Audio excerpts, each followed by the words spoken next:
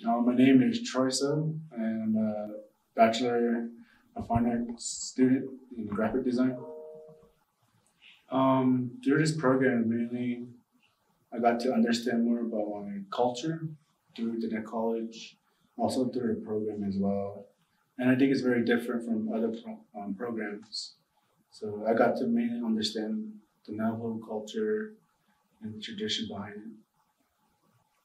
Um, Mainly got to show my work, my paintings, and also graphic design art, and also illustration. Mhm. So I think those are exciting things about it to show my work to other people, audiences.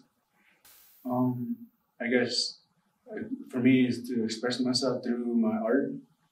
So mainly I'm just mainly expressing myself, who I am, and guess where I come from.